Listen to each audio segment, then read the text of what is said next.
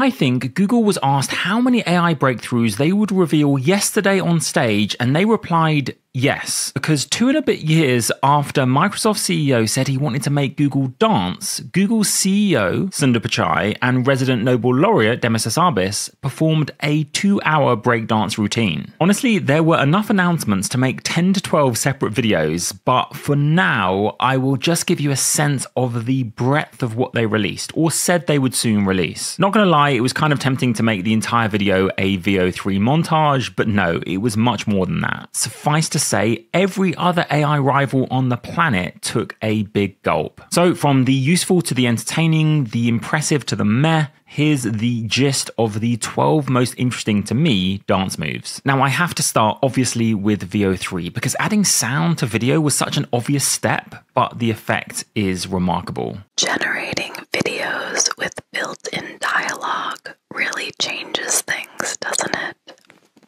VO2 was already incredible, but across 1,000 prompts, VO3 outperformed VO2 and the newly released Kling 2.0 and of course OpenAI's Sora. Over 80% of the time, people preferred VO3's output. But before I get to the obligatory 45 seconds worth of samples, a quick word on price and availability. Only the $250 tier Google AI Ultra will get access to VO3 currently. Oh, and that's only if you are in the US. And trust me, I have tried to get access, but so far to no avail. This isn't like Sora, where a quick VPN will do the trick. With that caveat said, in these clips, notice both the dialogue that's generated by VO3 and the sound effects.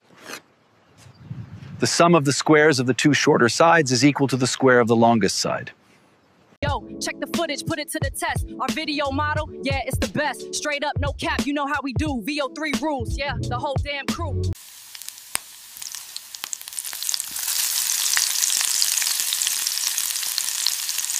But if you thought that yesterday's I.O. was just VO3 plus a sprinkle of other bits, then you might well be in for a surprise. Because I don't know if you caught this, but the Gemini 2.5 Flash update was a price shock akin to the DeepSeek R1 bombshell. Think performance on par with DeepSeek R1 at 1/4 of the price. And this is comparable performance with much more expensive models, whether we're talking about general knowledge, tough science questions, mathematics, or coding. And I'm not sure if you guys caught this, but Gemini 2.5 Flash also has native audio generation. So you can control what one speaker or multiple speakers say, their accent, and even instructions like giggling, sighing, or groaning. Crisp, sweet, juicy bite.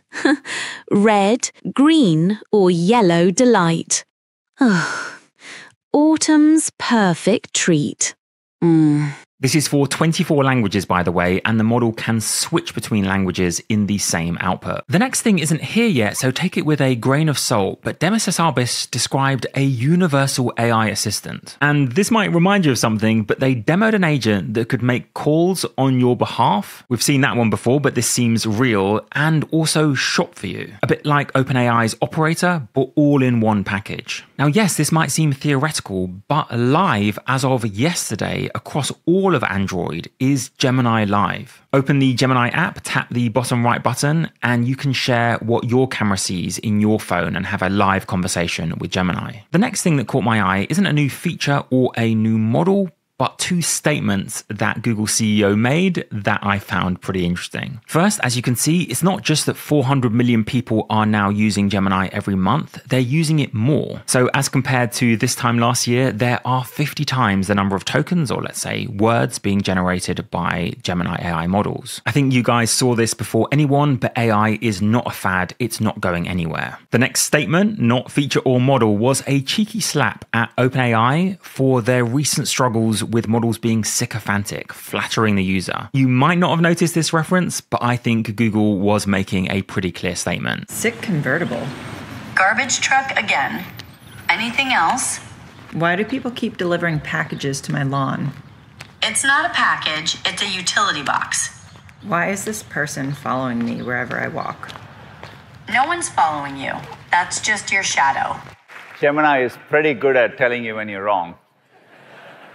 The next announcement that will almost certainly be a video when it's actually released was, of course, Gemini 2.5 Pro DeepThink. Officially only available on that $250 tier, but I think I'm going to be able to get access in the next couple of days. That's, of course, to run it on Simple Bench, but we already have some scores where this DeepThink mode outperforms not just Gemini 2.5 Pro Vanilla, but O3 and O4 Mini from OpenAI. Yes, on coding, but also mathematics quite dramatically, and multimodality. This is the MMMU, which is about analyzing charts, graphs, and other visuals. Essentially, Google's claim here is that with DeepThink, you will have access to the smartest model on the planet. Now, of course, we will have to test that, and let's just say that by tomorrow there might be other contenders, hint hint, but Google did give us a slight nod as to how it performs so well. I listened to various surrounding interviews and, of course, the full 3 hours of video materials from the I.O., and they kept hinting about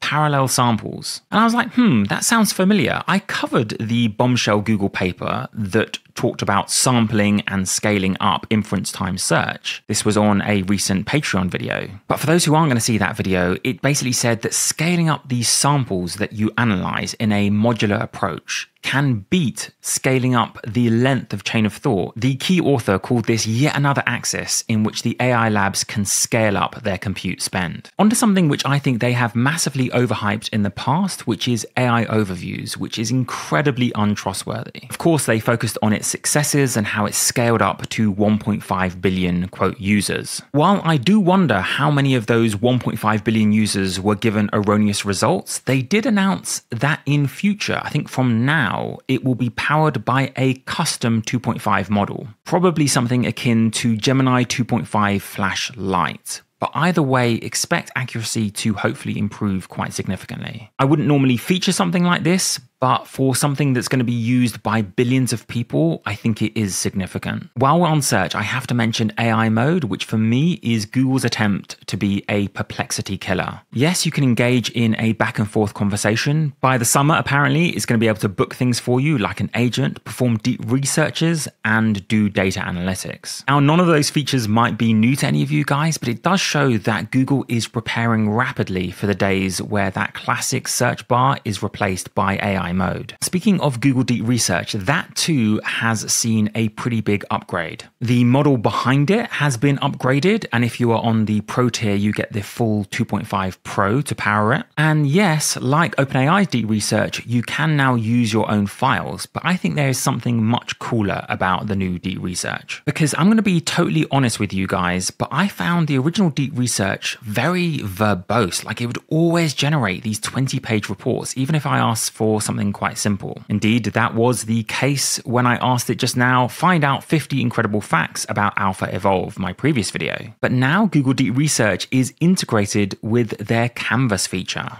So you can instantly turn that deep research report into an interactive website, for example, or maybe just a chart, a table, or a podcast using Notebook LM. So while it's good to be comprehensive, I now think most users will have something that they can use on a daily basis.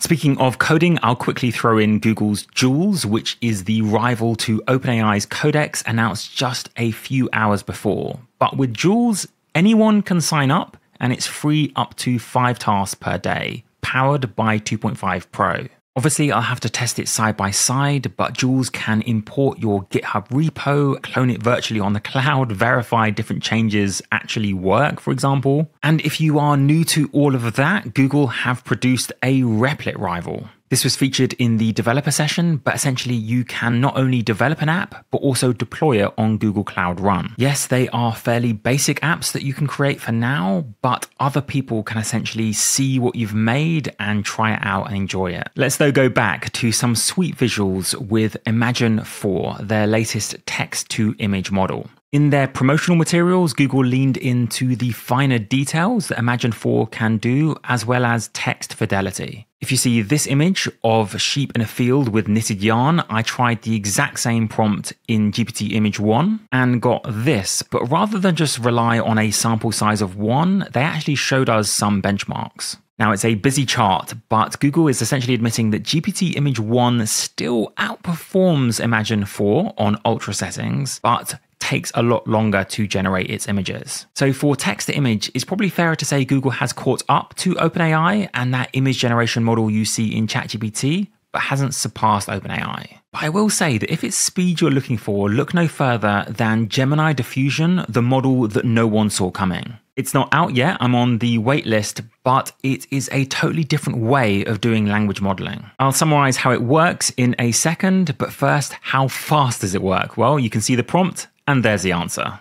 Google say that the Gemini Diffusion model is 5 times faster than their fastest current model. I mean, you can just pause and think through the implications of that. Imagine in the near future, an instant app developed just with a voice prompt. How can it possibly be that fast? Well, diffusion models work differently to autoregressive or token-by-token language models. Here's a quick analogy I came up with. Let me know if you like it. Almost all language models you are familiar with work by predicting the probability of a set of possible next words in the sequence. Diffusion models can work on the entire output at once. It's a bit like the difference between one person rapidly placing Lego blocks to build up an entire statue. That's autoregressive models. With diffusion models, it's a bit like having a giant cube of Lego bricks and you're trying to make that statue. You already have the cube and 100 like-minded people each come along and take or add a block from that cube for a few turns until the statue is revealed, going from a block of noise to a sculpted statue in far less time. But do you have to sacrifice performance? Well, the early benchmarks say probably not. Depends on the domain, of course, and we'll all have to do plenty of testing, but the signs look good. As I mentioned at the start of this video, this announcement alone, Gemini Diffusion, could have been an entire video, and hopefully one day soon will be. On a much lighter note, of course, I can't help but mention the new Try It On feature from Google. I'm sure all of you guys and gals will be using this almost immediately, but the interesting bit for me was that Google made their own bespoke image generator model, just so that you could input a photo of yourself and try different fashionable items on before you buy them. Okay, might not be as crazy impressive as the other announcements, but designing a bespoke model for that is a little bit of a flex. One thing I thought I would quickly flag up is that Google announced a SynthID Detector. Now, it's fairly old news that Google adds a SynthID watermark to its text and its images and videos. But the SynthID Detector, I think, is worth flagging up because they're inviting journalists, academics, and other researchers to be able to input a certain image or text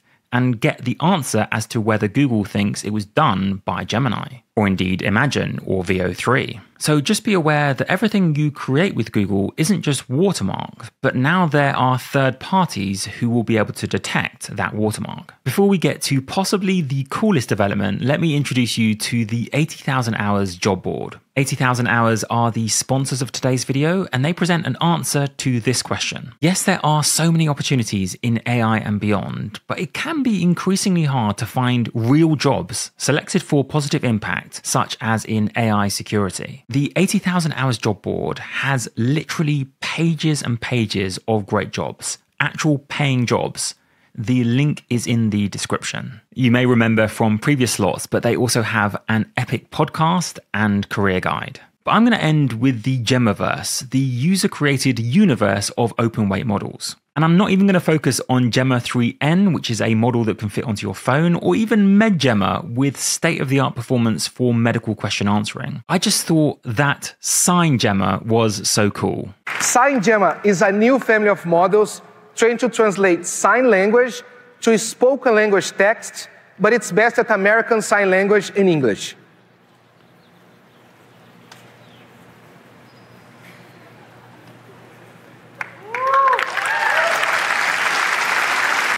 And he went on to feature their work on DolphinGemma, which I covered in a previous video. But I must say, for those cynics out there who thought all the other announcements are bunkum, you've got to admit that is pretty epic. A language model for sign language. So what did you guys think? Overhyped or the biggest day in AI so far? Now, I probably shouldn't, but I just can't resist that I'm going to end with some more VO3 clips. So whatever you made of the news over the last 24 hours, I hope you have a wonderful day. We can talk. No more silence. Yes, we can talk. We can talk. We can talk. We can talk with accents. Oh, I think that would be marvelous fun. Yes, it is very fun. But yes, it is very good. It's very fun. I can talk. Yes. We can talk. Yes. Yeah. We can talk. We can talk. We can talk. Yes. We can talk. No. Yes. We Can Talk as cartoons. This is amazing. Imagine all the narrative possibilities. We can sing talk.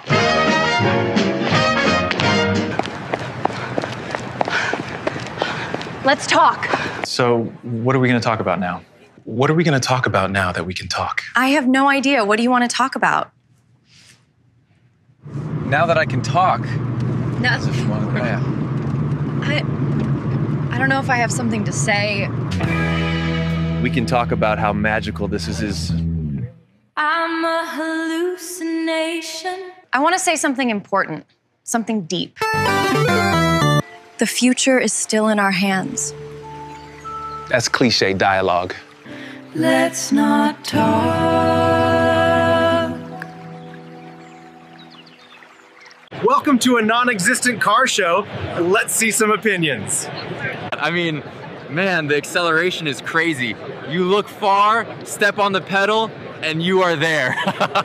I feel safe with him in an SUV, and it seems to be like the right type of car for him. I think the range is only going to get better. Sorry. We don't want to drive gas cars anymore. Yeah, no more gas cars. You can see I'm kind of a misfit here, but don't tell anyone. I've just bought an electric car. I think it's really great for families and for little babies with all the safety features that these SUVs have. But what you're really seeing is that technology is going to be very, very important in terms of how we go forward. It was great to come to the conference because my husband loves cars. I think I have to buy an EV now. I love my muscle cars, but I try to stay as healthy as I can so I can make it to the next car show. Yeah.